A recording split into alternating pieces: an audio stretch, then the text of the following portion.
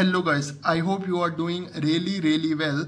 In today's video, I'm going to show you how to calculate 30% of a price in calculator. So guys, for example, the price of an item is 5,300.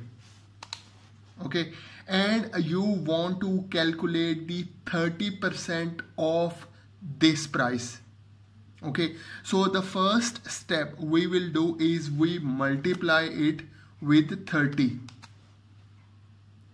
Okay, and the next step what we will do is we press this percentage button over here. Okay, so we press this percentage. Okay, now in the next step we press this minus button. So guys, here is the final answer. So 3,710 is the final price after 30% off, or we can say it 3,710 is the 30% off from 5,300. So guys, let's move to another example. Let's say the price of an item is 59,000. Okay, and you want to find out the 30% of this price.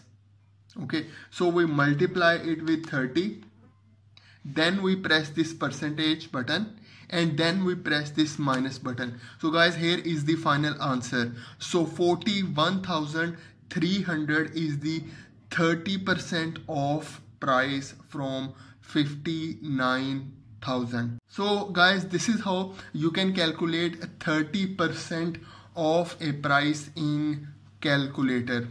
So if you learn in this video, please like this video and please subscribe to my channel guys. Thank you very much.